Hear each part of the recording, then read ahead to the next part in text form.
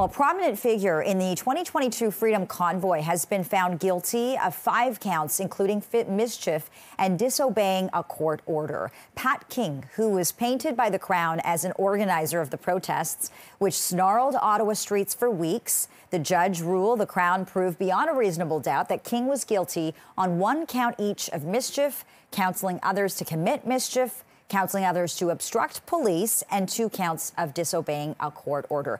King was found not guilty on 3 counts of intimidation and 1 count of obstructing police himself.